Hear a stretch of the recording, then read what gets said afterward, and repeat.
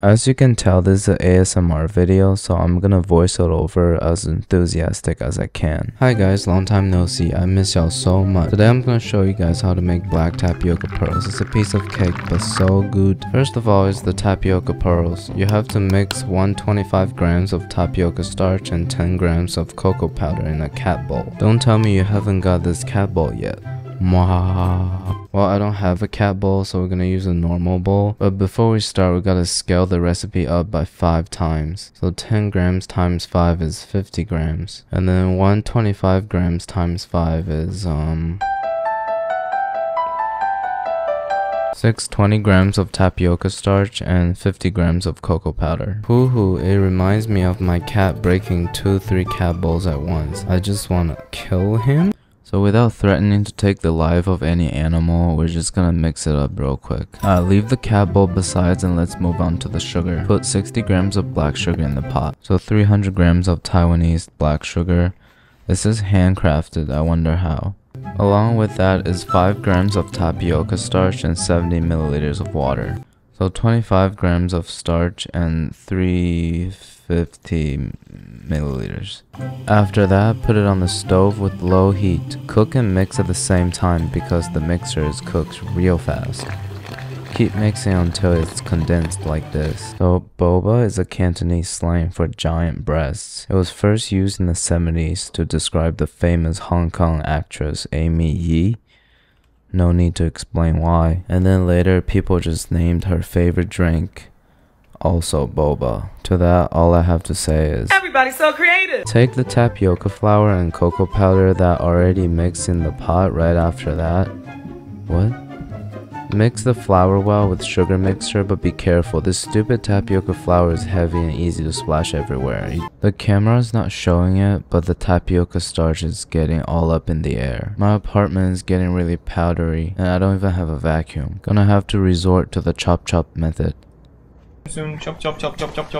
At first, the flour will be separated and a little bit hot, but try around a few minutes. You should be careful, don't get burned. I'll be hurt. Hi. We'll dump it out of the pan and try to knead it into a smooth dough. We have a lot more volume than him, so we gotta knead it for longer. It's really dry and hard, so we gotta keep pushing it to the center. Just kidding.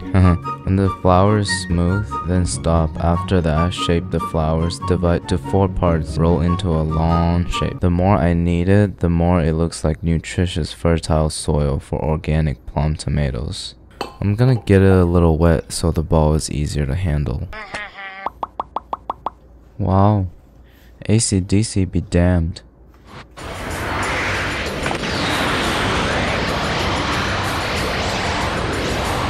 I am Shenron. What do you want? Add the pearls into a boil water pot, more water. After the water boil again, begin to count time.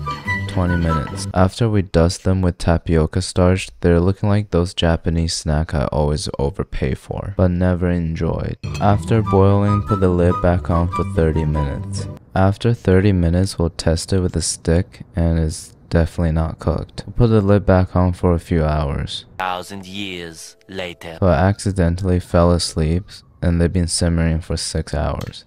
I feel like they're definitely done at this point. Bring the cooked pearls into a different pot. Add more 50 milliliters of water along with 35 grams brown sugar. So I mixed 250 milliliters of water and 200 grams of brown sugar off camera and I added to the pot. Place on a stove and continue to cook for second times. This time you have to stir a lot. We'll just keep stirring it till it gets to syrup consistency. The pearls after cooked should drink around 3 to 5 hours. Don't put it in the fridge, it will get hardened and blah blah. Now that the balls are done, the assembly will be based on my intuition. First, put my English BFs in a bowl and pour a lot of hot water into it. We'll let it sit for about 20 minutes. Next, we'll make a cheese foam on top because we're fancy. So a whole block of cream cheese and a cup of sugar.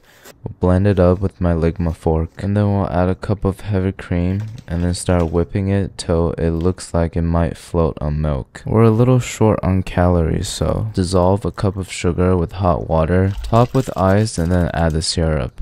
Now we're ready to assemble. We'll first gently place in our Dragon Ball sized pearls along with the syrup. And then our sweet tea. The first person who's ever milked a cow must have endured a lot of humiliation and judgment among his village. Now history has circled around. My friends judge me for the occasional glass of cold milk in the afternoon. The cheese foam is a little thick. I feel like if I add some eggs and throw it in the oven, it'll become cheesecake. And I'm gonna use a plastic pipe from my AC as a straw, and a lot of you didn't like the way I hold it.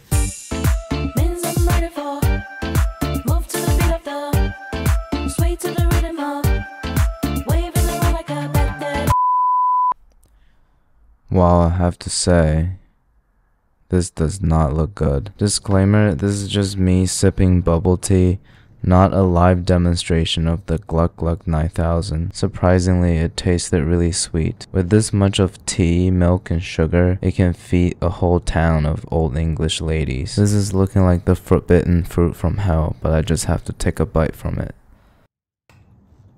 The center is hard as a rock, but the outer layer is pretty chewy and soft though. In case you're interested, this is the macronutrients for this dish, if you can call it that. It's pretty balanced. Just remember that no matter what you're eating, as long as you shout out gains while you're eating it, you'll gain muscle. My roommate's having people over even though I told him I prefer not to, so this is how I'm gonna show my hospitality. Everybody gonna taste this today. Alright. Thank you.